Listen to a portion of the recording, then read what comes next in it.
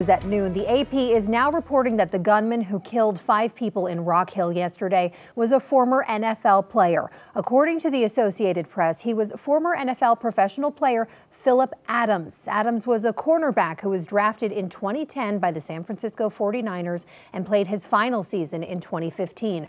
According to the AP, a source said Adams' parents lived near the doctor's home and that Adams was a patient of the doctor who has been identified as Dr. Robert Leslie. The AP is reporting that Adams killed Leslie, his wife Barbara, their grandchildren, and a man working outside of the home named James Lewis. The AP also cites a source that says Adams killed himself.